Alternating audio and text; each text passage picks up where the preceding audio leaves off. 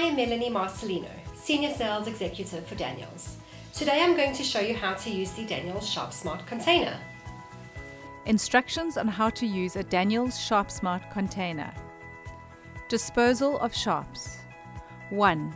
To open the container, slide the front catch to the left and lift the lid until it locks and stays open. The tray will drop to rest. 2. To deposit sharps into the container, drop the sharps horizontally onto the tray. The tray will automatically tip the sharp into the container and return to its original horizontal position. 3. Light sharps may not activate the tray.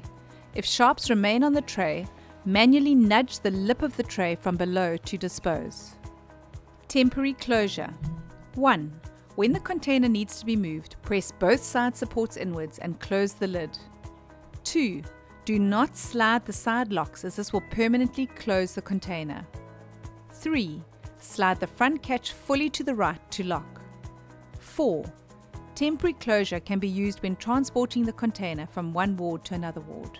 Permanent closure. 1. The container has a liquid seal that ensures no leakage during transportation. 2.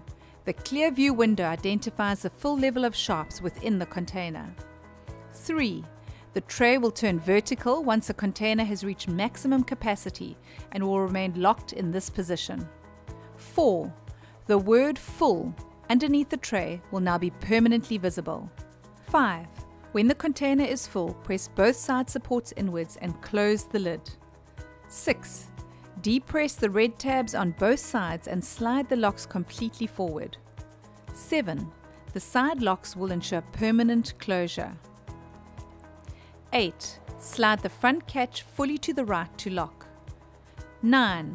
Lift the handle and remove the container from the cart smart or bracket. 10. Transport the full container to the sluice room. Safety rules. 1. Always ensure that the tray is empty of sharps. 2. Never place your hands beyond the tray lip. 3. Do not recap the needle before disposal. 4. Do not denotch the needle before disposal. 5. Always dispose sharps and sharp safety devices into sharps containers. 6. Always close the container before moving the container. 7. Do not deface or write on the container. 8.